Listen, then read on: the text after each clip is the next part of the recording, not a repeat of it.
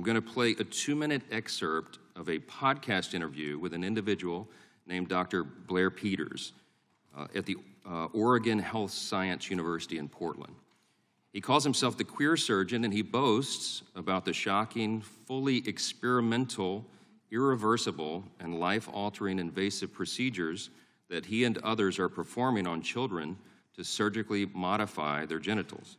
I want everyone to hear this in his own words, not mine, and take special note of the frank admission that no one has published any studies on these shocking procedures, and they are, quote, as he says, just kind of learning and figuring out what works, unquote. Later in this video, he admits to performing, quote, huge reconstructive surgery, rearranging anatomy, and then acknowledges that they know almost nothing about the outcomes for these children. And, quote, he says, we'll know more in 5 to 10 years, and, quote, it'll be fascinating to see how all these kids turn out. Wow. With unanimous consent, I will enter the link to this full video in the record of our hearing because everyone should watch it.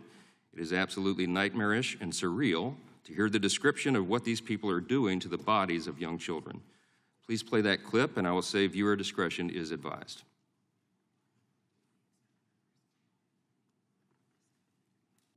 So 80% or so of my practice is gender-affirming surgery. So I do facial, chest surgery, and genital surgery. But the majority of my practice and sort of where my passion lies is really genital surgery cases. So I do a lot of vaginoplasty and a lot of phalloplasty. I would just say they're expanding in either direction.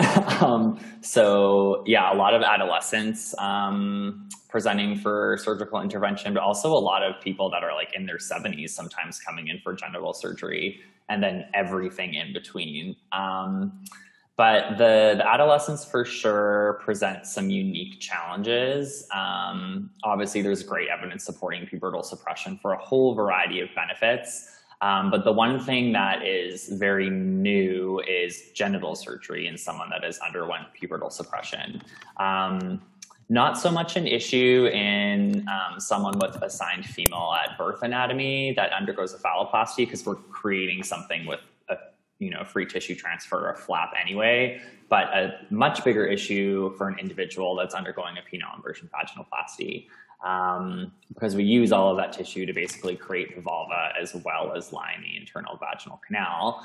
And as a specialty, those of us that do a fairly high volume of genital gender-affirming surgery, we've maybe done a handful of pubertally suppressed adolescents as a field, and no one's published on it yet. OHSU we're just putting our first series together as we're kind of learning and figuring out what works.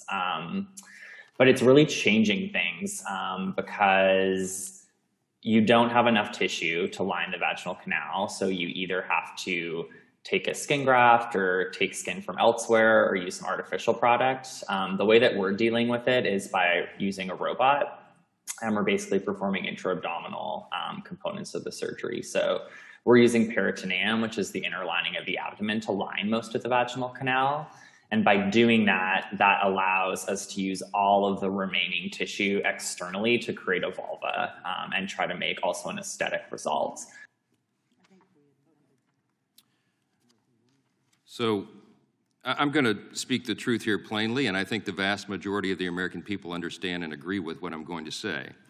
What you've just heard there is a little sample of barbarism. This is the mutilation of children, and it should be prohibited by our law. This so-called gender-affirming care is anything but affirming and caring, and the language matters. This is adults deciding to permanently alter the bodies of children who do not have the capacity to make life-altering decisions on their own.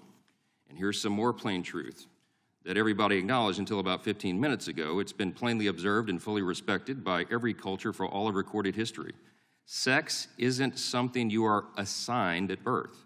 It is a natural prenatal development that occurs when every unborn child is in the mother's womb. No one can surgically free themselves from this objective and obvious fact of life or free anyone else from it.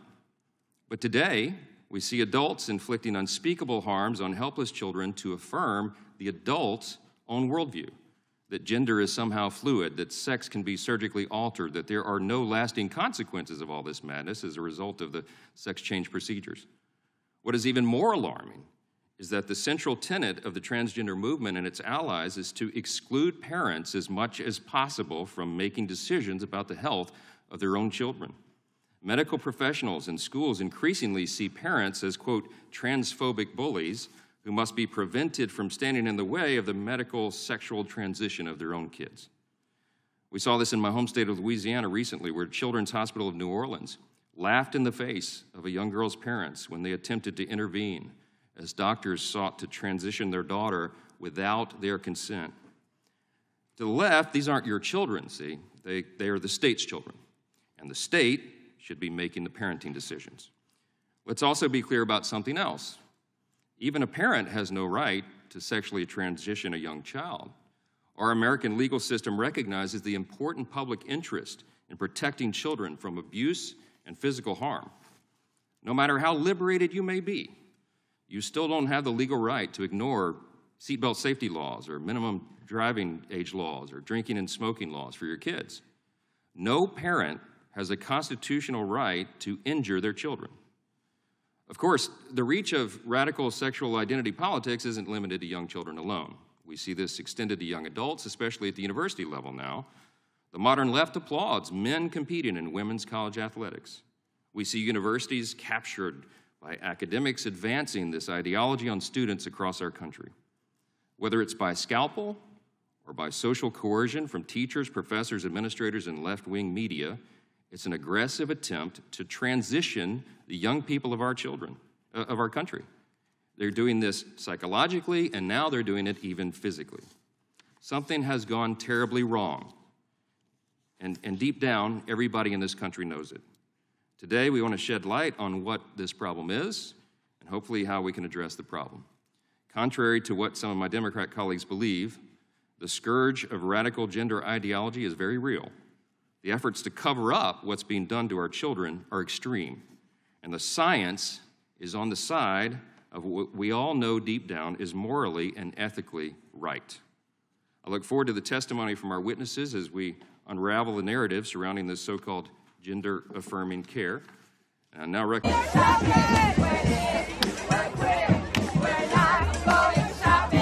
we'll convert your children. Happens bit by bit, quietly and subtly, and you will barely notice it. Just like you worried, they'll change their group of friends. You won't approve of where they go at night to protest. But when you'll be disgusted, so gross, when they start finding things online that you've kept far from their sight. We'll convert your children.